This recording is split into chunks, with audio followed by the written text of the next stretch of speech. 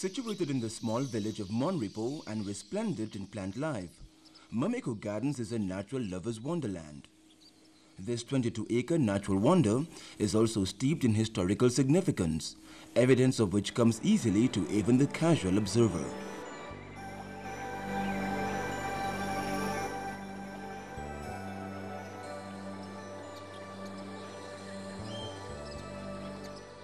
On top of the hill where Madame de Miku lived, and hence the reason it's called Mamiku, because Madame de Miku actually owned the estate, and her husband, who was Baron de Miku, governor of St. Lucia, handed her over the estate because she foresaw the British going to invade the island, and it went from the Union de Miku to Madame de Miku estate, and from French to Creole it became Mamiku.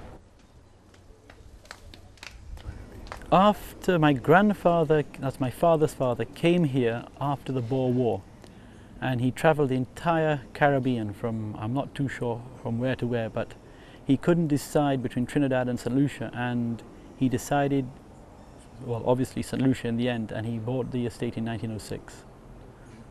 And it's been in the Shingleton Smith family ever since 1906.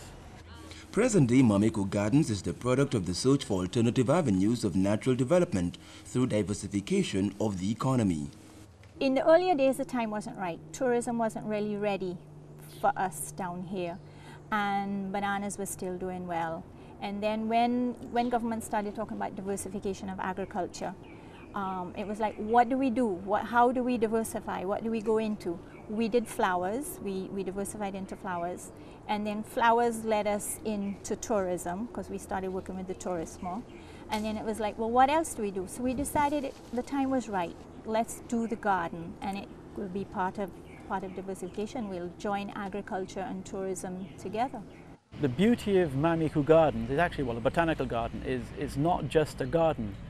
There's also the dry forest walks. There's actually the very beginning of the rainforest. There's a herb garden where you can cure just about any minor ailment, and there's also the historical site. Plus there's a banana plantation walk. So there are about 5 different things you can actually come and look at.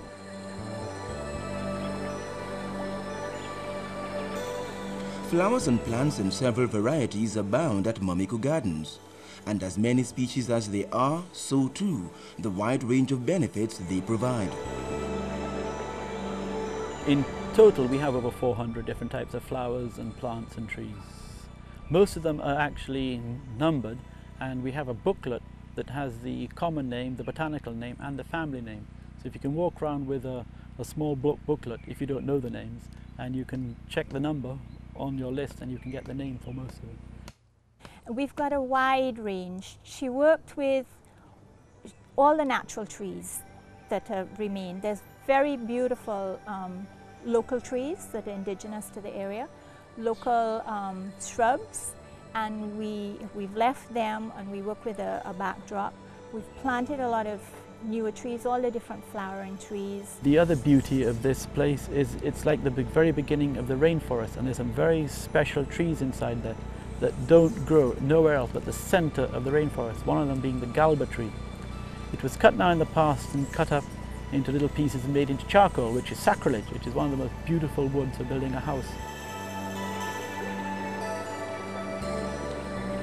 Some of the flora found at Mamiku Gardens also lay claim to medical value. One of the other trees we've found out is I knew it as Maje Quab.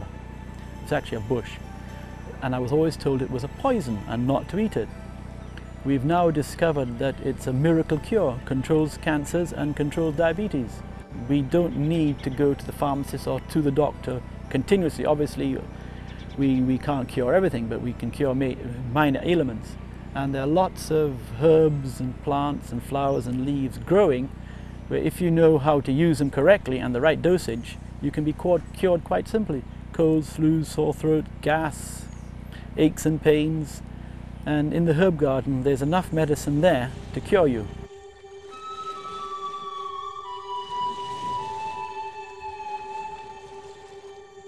The gardens tell interesting tales of battles fought long ago between European masters and the African slaves, battles that have left their mark on these grounds.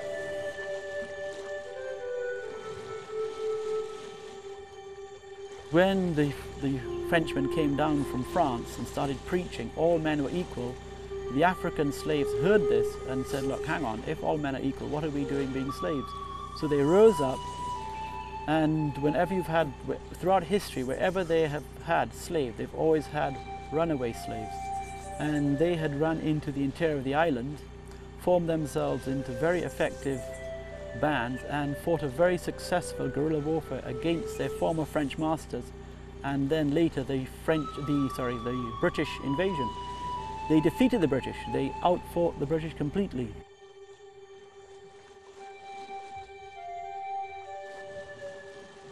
How are you? I'm very well, thank you. Welcome to Mamiku Gardens. Tourism is an essential element of Mamiku Gardens, the gardens being part of the Natural Heritage Tourism Program. It's beautiful. The steps are very nice, makes it very easy to get up and down. And all the flowers and different plants coming up are very beautiful.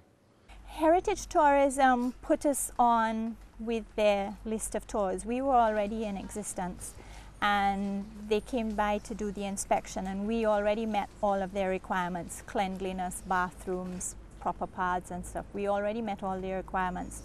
So we are on their list of people, and they do send us a few people, but we're looking for a lot more people. When you first come in, you walk through Mystic Garden, and then you can go on into Secret Garden and Grandpa's Garden and the Cassie Garden and Veronica's Garden, and then you've got the historic site on top of the hill. And with the woodland walks and all the different gardens, it's about 12 acres. When we first started the garden, Mum got a group of men together. They were all banana farmers. They were going out of the banana business, and they didn't have anything to do. They either worked for somebody else in the banana business and they couldn't afford to employ them anymore. And so she taught them from scratch, because taking care of bananas is a different manner than taking care of a garden. And she taught them from scratch what she wanted them to do. And it was just pure bush. I mean, years ago it used to be nice grassland in here when we had the cattle, but it was just pure bush, and they literally carved the garden out of the hillside. So that's who we started off with a team of men working in the garden. And then we've hired the tour guides and the girls in the bar and cleaners and boutique. We've hired everybody's from around our area: Pralin, Mon Repos, Patience, maybe as far as Dennery and Miku, but our area. The bread we get is from this area, the vegetables from this area. Whatever we can get from our area, we use.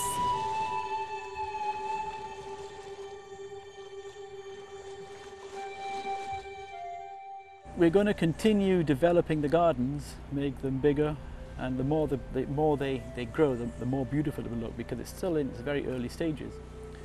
We have lots of plans to actually do with Mamiku Gardens and incorporate the bananas more, the mangoes, passion fruit, the flowers, the ginger leaf fields, everything else to be incorporated. So you end up doing a complete plantation tour together with the history.